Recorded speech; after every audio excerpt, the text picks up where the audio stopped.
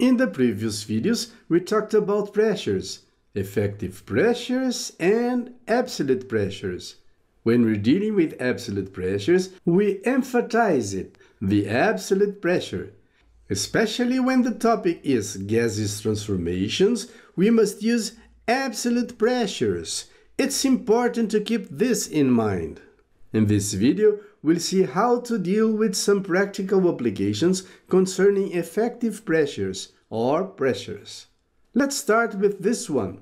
The water used by an industrial plant is pumped to a main reservoir.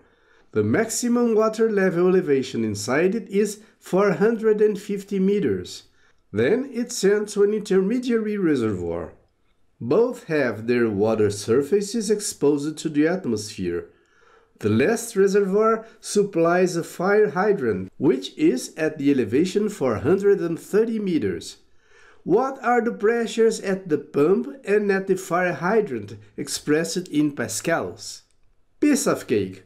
The pressure at the downstream extremity of the pipe equals 0. The height difference between the pump and the downstream extremity equals 50 meters, and the water specific weight equals 10,000 newtons per cubic meter. The pressure at the pump will be 500,000 pascals or 0.5 megapascals. Let's do the same for the hydrant. The pressure at the upstream extremity of the pipe equals 0. The height difference between the hydrant and the upstream extremity equals 15 meters, and the water specific weight equals 10,000 newtons per cubic meter. The pressure at the fire hydrant will be 150,000 pascals or 0.15 megapascals. Let's look at another example. To determine the altitude of the lowest point of a transmission pipe that supplies water for a city, its downstream valve was closed. The pressure indicated by the gauge was 0.45 megapascals.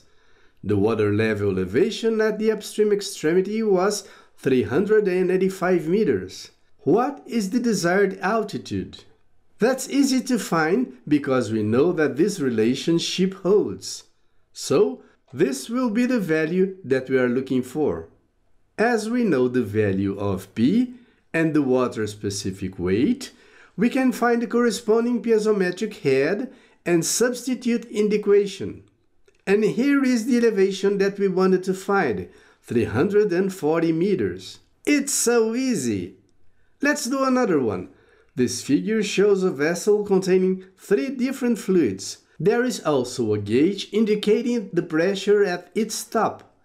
What will be the pressure at its bottom? Piece of cake too! The specific weight of the air is negligible, so we can assume that the pressure at the air-oil interface is the same shown by the gauge. If the specific weight of the water equals 10,000 newtons per cubic meter, then the specific weight of the oil will be 8,500 newtons per cubic meter. Now we can write this relation and find the pressure that we wanted in pascals and in kilopascals. One more, the last one. The figure shows a pneumatic caisson installed in a river. What will be the pressure inside it that will keep it dry for the excavation work? But first, let's explain how it works. Here it is inside the river. We'll use it to excavate the bottom of the river, where we'll make the foundation of a bridge. So, we'll fill it with compressed air. To ensure that the column will be dry, this is the pressure that we'll need, which we can write like this. As we know the specific weight of the water, we can substitute the values and find the pressure in pascals, or in megapascals, or the equivalent pressure height in water meters. Now, the workers can go inside the upper chamber one by one. Let's fill it with compressed air until it reaches the pressure of the inferior chamber. Then the door will open by itself. The digging work can be done, and the bucket containing the removed earth is sent to the upper chamber. Then the door is closed and the pressure can be released, so the excavated earth can be removed. We do it all again. Close the external door, fill the chamber with compressed air, and the digging work continues. Of course, this kind of work can be harmful to your health. The workers have special equipment to get the job done. Also, security conditions are very important to be observed. When compressed air is injected in the superior chamber, these bolts have great responsibility. If they fail, the superior chamber can be converted in a spaceship or something, to the stars and beyond. Well, not exactly. These stars and planets are all the workers will see. This I can assure you.